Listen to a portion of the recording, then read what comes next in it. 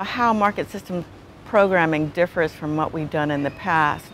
I think what we've done in the past is we've selected singular value chains, like, okay, we're going to have 3 value chains and let's pick what they're going to be: maize, dairy, horticulture, or beans and coffee and whatever. And without thinking about the interaction amongst those value chains, without thinking about the interconnections between those value chains.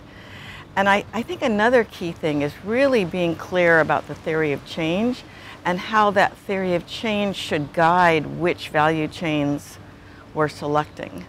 So the theory of change, for example, is going to focus surely on how to reduce poverty.